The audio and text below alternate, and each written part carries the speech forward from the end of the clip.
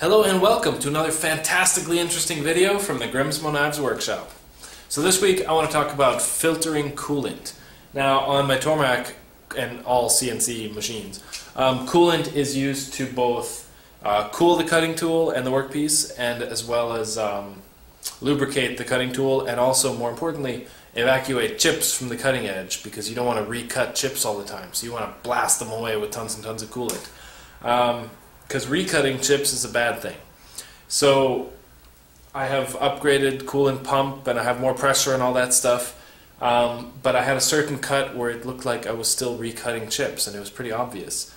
And it finally occurred to me why, and that's because there is so much crap floating around in my coolant, and chips, like sizable chips, floating around my coolant that are actually going through the whole system and coming out the coolant nozzle and getting shot directly at the cutter. So the cutter is forced to recut them and smear them into the workpiece. So like when we CNC machine our blades, and I'm lazy, so I'll just show you a cell phone picture here. So here's one of our blades. You can see all these streaky marks right here. It's been happening kind of a lot lately. And the theory is that it's spitting chips through the coolant directly at the cutter, and the cutter can't do anything except for smudge them into the workpiece. So this is even after being polished out. It's still, sometimes, most of the time we can polish them out, but sometimes they're just kind of just deep enough that it's still a problem. So I finally cleaned my coolant tank, and I drained out all the coolant from it, and I hadn't cleaned it for an entire year, and I've been running it a lot. And so this is there's my pump, and this is how much chips were floating around at the bottom, and there's even more at the bottom under that last little layer of water there. Quite a lot of stuff. And when this is full, a lot of those get, not airborne, but waterborne, and then the pump just sucks them up and spits them out, and bad juju. So I'm rambling, but so I did my research online. I looked up, coolant filtration system, and the first ones that come up are like $800, and I'm like, is it really worth $800 for me to do that? I don't know. I don't know about that. And then so I kept looking and on forums and stuff, and then I found some that were like $400, and then I found some that were like $275, and I'm like, maybe $275, yeah, that's not too bad. And then I was reading a forum post, and one guy was like, everybody else was suggesting these expensive ones, and one guy was like, I have 23 CNC machines in my shop, and I use Home Depot, they're called whole house water filters. And it's basically this. So this bad boy is $43 from Home Depot. And it comes with 3 filters, 1 in and then 2 spares. And you can get the filters in all different micron ranges. These happen to be 50 micron. A lot of guys in the forum were suggesting like 200 micron, 100 micron is plenty fine enough. A lot of the ones that they sell at Home Depot are more like 5 and 1 micron, which is tiny stuff. That might be too restrictive for a machine with dirty coolant in it. But we'll see. I love the clear container, because then all the chips will accumulate on the outside and you can see them, and then it's awesome. So I spent, as I said, $43 for this, and then fittings.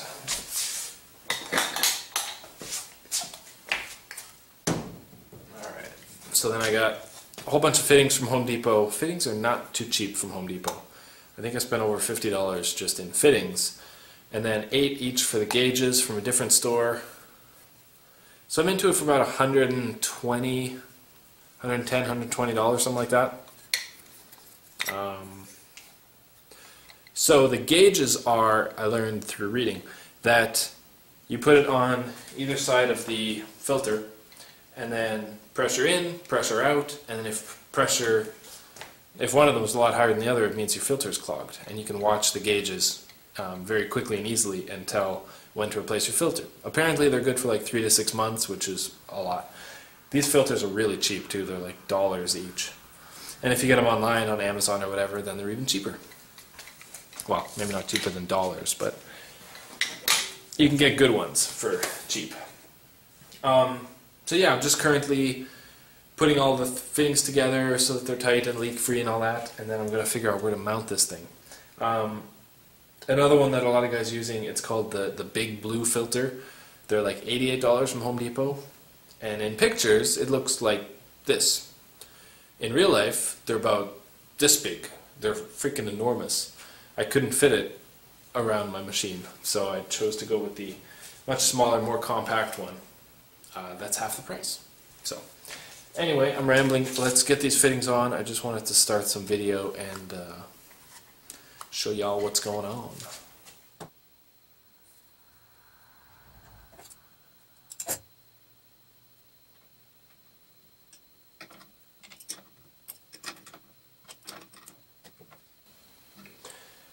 So as you can see, I'm using Teflon tape for all the connections just because I don't want any leaks, and this makes me feel better even though it takes a lot of time. Yeah, just about done. I do reckon that'll do. Tight, Teflon taped, straight. Cool. I like it. So now that I have the fittings all on, the next question is to figure out where to mount this thing. My first thought was to mount it kind of like right here. That way it's super obvious and I can always see it, and I can always see the gauges, and I can always know if it's getting clogged or whatnot. Another option might be to just hang it over the side here but keep the gauges showing. However, Tormac's got a new enclosure coming out that I'm going to be getting real soon here, and I can't put it behind there because then I won't be able to see it.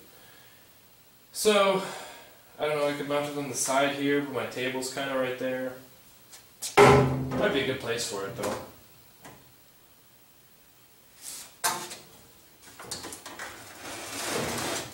Yeah, that might be a really good place for it actually. But the other thing about this filter is there's no bracket. There's no mounting bracket. That the big boy one that I was talking about actually comes with a nice bracket with 4 bolts on the back. You can just... This, I don't know how to hold this thing. You can't hold it from the bottom because the bottom needs to be able to unscrew to get the filter out. My best thought is just to have something that comes out and holds it like this. You know, 2 little rods or little hooks or something that can hang it over the edge. I don't know. Not too complicated, hopefully, but I'll figure that out. So mounting hooks weren't actually all that difficult. What I did was I found some 309 welding wire, 309 stainless steel, and I just bent them into these hooky shapes. They go like that. They can wrap around to secure, and then these will go right around the fittings. So for a quick and dirty solution, I'm pretty happy with it.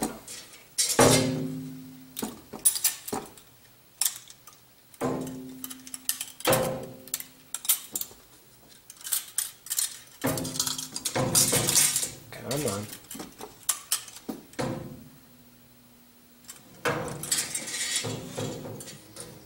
No. It's not going anywhere. It's pretty cool to me. I don't know, if this part gets too heavy and unbends itself, it could fail, maybe. It's worth a shot. So I could either mount it here on the outside, or I could mount it right here on the inside. But I kind of like the thought of having coolant inside my mill. You know, there's a lot of leak possibilities here. The whole thing could have a crack in it, and I don't want coolant all over my floor. It's pretty obvious if there's a leak, or if there's a pressure differential or whatever. You know, you got the 2 gauges. And my coolant line is right here anyway. So I'll figure it out, but yeah, that'll probably do it until I get it all plumbed up and turn it on tomorrow. Cool. Exciting. Okay, I've got it all hooked up, relatively drama-free. Didn't have to lengthen the hoses or anything. I just sort of looped it around and hose clamped it in. And I haven't turned it on yet, but I'm just about to. So I've just got the coolant going into a bucket here. Hopefully it won't make a mess. And we'll see what happens with the that stuff.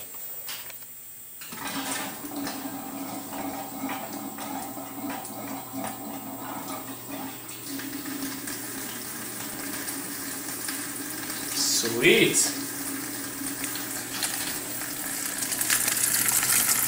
Coolant's working. Actually getting 6 psi. 6 there and just under 6 there. So a little bit of pressure drop, that's fine. Gotta make sure I don't overfill this thing. But yeah, you can see some bubbles floating around. So I'm hoping all the loose chips will accumulate on the outside and you can see them.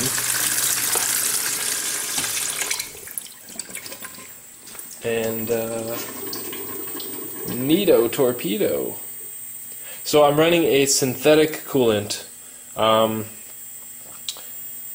don't know if I have a bottle right here, but it's a synthetic coolant, so it's relatively clear and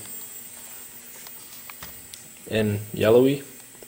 But I mean, already this is quite a bit cleaner than, better color than normal. Cool. Normal coolants are like white and milky looking, but I like this one because it's clear and you can see through it when you're machining something. So I can zoom in on the cutter and actually see what's going on, and it doesn't just cover the whole table in white milk. So that's why I like the synthetic, but I think it's causing a lot of my rusting issues. So I think I need to switch to an oil-based coolant because this is getting ridiculous. But yeah, I mean, that's why every machine shop everywhere uses an oil-based coolant. Might be able to learn something from that. However, that's awesome. When I first did my quick testing, I put a 0 to 100 psi gauge, and it just cracked it off of 0, like 1 psi. So I'm happy to see that I'm getting 5 and 6 psi here. It should make it pretty obvious when there's a large differential. I'm assuming the input would be higher pressure and the output would be a lower pressure if there's a lot of blockage. So yeah, so I'm running at 5 or 6 psi, and I was just reading today that a new machine with a high pressure coolant goes at like 600 psi. Awesome, super duper awesome. That should trap a whole bunch of junk. I'm happy. This is great. Little tiny bit of crud on the top there, but it might have just like fallen down from something, or been in the bucket. Actually, the bucket was not clean to begin with. But yeah, excellent. Well, that is how to install a coolant filter on the Tormac. About $100 and stuff. It should prove to be a very nice tool to have. I love it. Alright, thank you so much for watching. Cheers. Bye.